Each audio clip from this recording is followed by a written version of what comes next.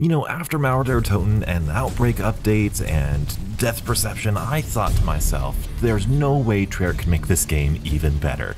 And Season 5 Reloaded looks like it's gonna make this game even better.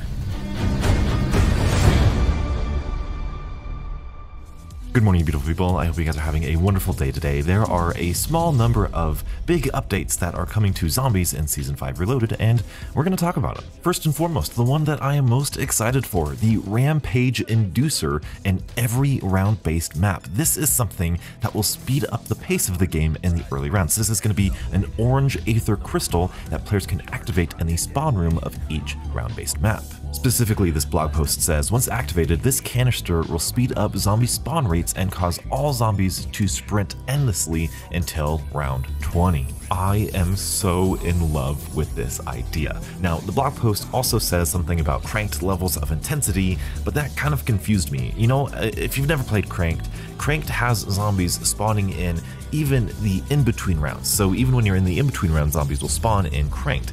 And I'm wondering if this crystal will do the same thing with that.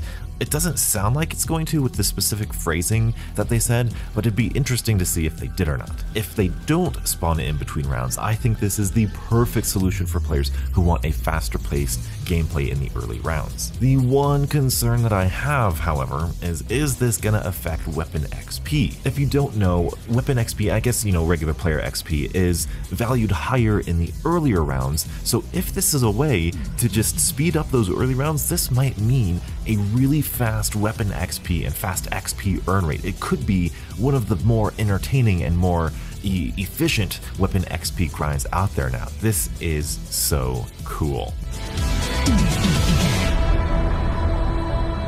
Moving on to Outbreak, we have a Black Chest World event. This sort of sounds like the Ethereal Orb side quest, where it's not going to be like marked on your map at all, but you can just find it randomly within the map, and then you do something, and then it gives you a reward. You know, I've heard it speculated maybe it's the Chalice from, I think, the Onslaught mode, where you get like an upgrade in your Pack-a-Punch, which would be pretty cool. I'm really enjoying all of the rewards of Outbreak. One of my next videos is going to be why you should be playing Outbreak right now, because Outbreak is the best it's ever been, and with this update, it's going to get even better.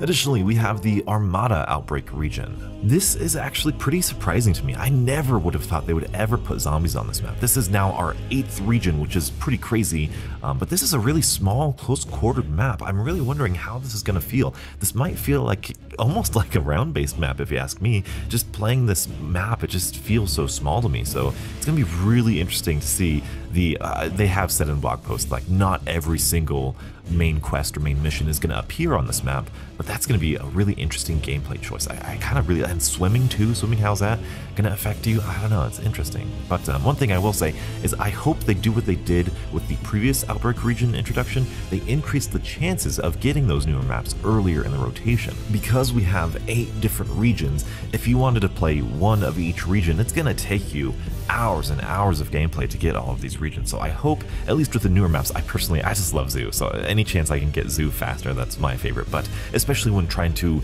experience these new maps like Armada, I really hope they increase the chances of it appearing earlier.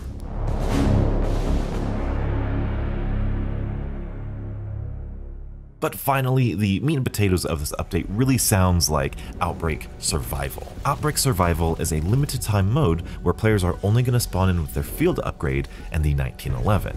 And either immediately or over the course of certain map rotations, the minimap, the overhead map, and certain HUD icons and music is going to be turned off. Additionally, there will be no natural health regeneration. Instead, players will need to pick up food items to regen their health. Now, I completely understand why this is a thing. This sounds pretty interesting, and I think a lot of people are going to be pretty excited at the concept of this.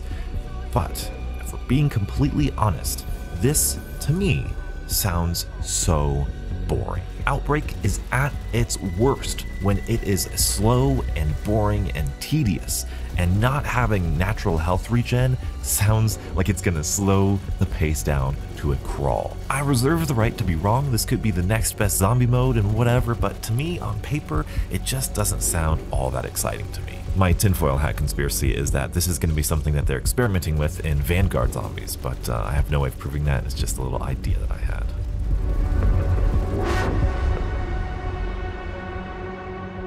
All that being said, I am incredibly excited for Season 5 Reloaded. It sounds like it's going to be a fun update.